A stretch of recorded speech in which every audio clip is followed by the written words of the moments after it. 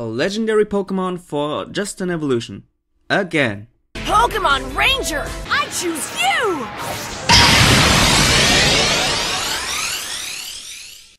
What's up everybody, it's your Pokemon Ranger Boy here and welcome to another review of the Pokemon X, Y and Z anime.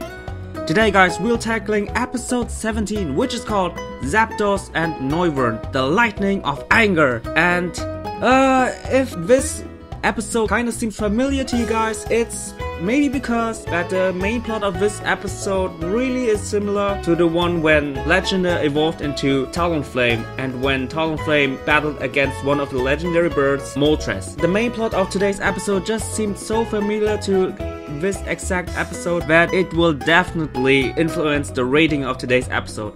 But without further ado, let's go straight into the story. So on their way to Glorious City, the crew decides to make a quick stop to a certain area because in this area they will celebrate the Zapdos festival. And strangely enough, Clement is really excited about this, which not only I think is kinda weird but also the rest of the crew. And after a little backstory about the Zapdos festival and the origins of it, suddenly a lightning strikes and crashes several trees, and also Clement nearly got hit by one of those trees. And it turns out that Zapdos is actually responsible for this because it really seems angry and also influences the weather around it with all the dark clouds and the lightning and thunder which are striking from the heavens. So it's way too dangerous for the crew to continue on with their journey, and because of that they decide to hide within a cave. And after meeting an injured guy called Stan, who actually frightened the hell out of them, he tells them that he actually was on his way to this certain place because he is, I think, kind of responsible for the medical faction of this place. But he can't continue on because Zapdos lightning has struck down his vehicle and also injured him. He also can't continue on not only because of his injury but also because a huge rock is blocking the cave.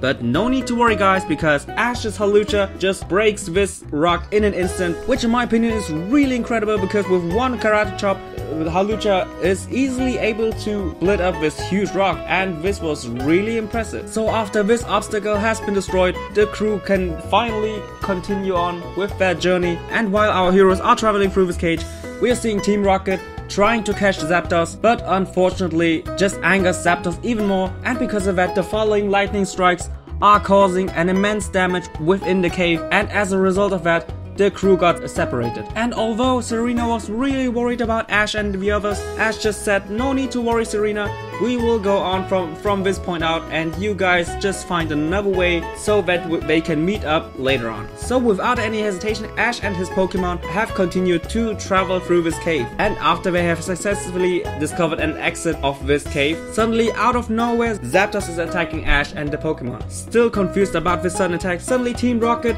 in a really hilarious way appeared in front of Ash and his Pokemon and, well, are interrupting the main plot like always. But I thought that this section of this episode was really hilarious because first of all, they were really frightened about Zapdos, and also the background music really adapted to their frightened attitude, and because of that I thought this was really hilarious. And after finding out that Team Rocket is actually responsible for the anger of Zapdos, Ash, as our hero, of course, is trying to calm Zapdos down. But of course the furious Zapdos doesn't really listen to the gang and continues on attacking them.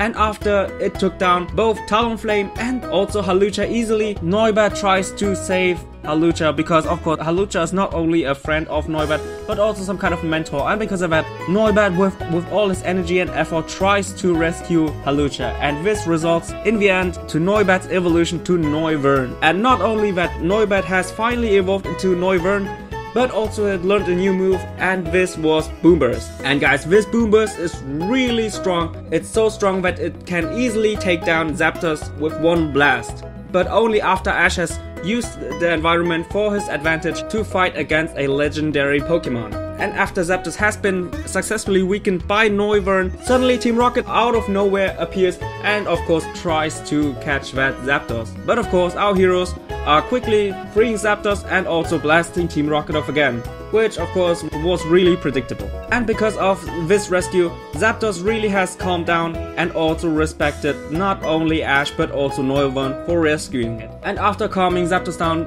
Ash finally can continue on to meet up with his friends to the location where the Zapdos festival is held. And after finally reuniting with his friends, they are also really excited about the news that Noibat has evolved into Noivern. And after enjoying the fireworks of the Zapdos festival, this is actually the end of today's episode. So guys, let's go straight into the rating. What can I say about the story? The story, of course, was as basic as always. Well, the crew is traveling, helping out some dude. They are getting in trouble because of the angry Zapdos, and this Zapdos, of course, has been angered because of Team Rocket. And in the end, they are able to calm Zapdos down, and everything is fine in the end. And also, of course, the new evolution of Noibat into Noivern. So because of that, the story in the end wasn't really that special. There wasn't really anything unpredictable happening in today's episode. So that's why I unfortunately have to give it a 6 out of 10, because it was just so predictable. What can I say about the focus?